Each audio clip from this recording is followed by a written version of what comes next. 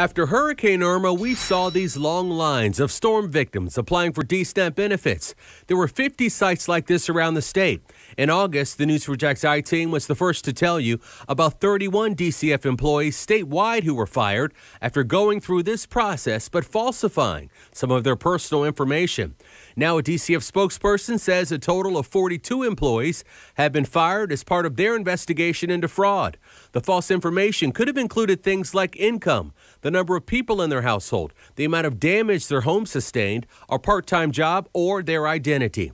17 of the 42 employees are from the North Florida area, according to DCF. The maximum amount a family could collect through the DSNAP program was a little over $1,100. DCF says when its investigations are complete, they'll hand the results over to the appropriate law enforcement agency.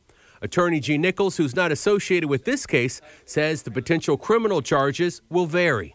Anyone who is prosecuted who stole less than $200, they will be prosecuted for a misdemeanor.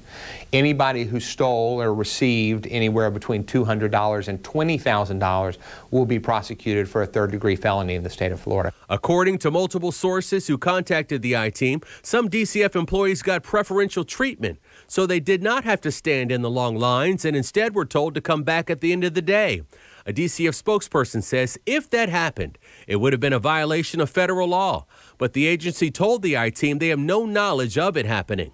Nichols says he expects DCF to make changes to its processes, and he says they will try to uncover whether a deeper scheme to defraud took place. If we find out that there were individuals who were directing others, now you start to talk about words like conspiracy, and now you have different fraudulent activities which could open up more serious punishments for those individuals.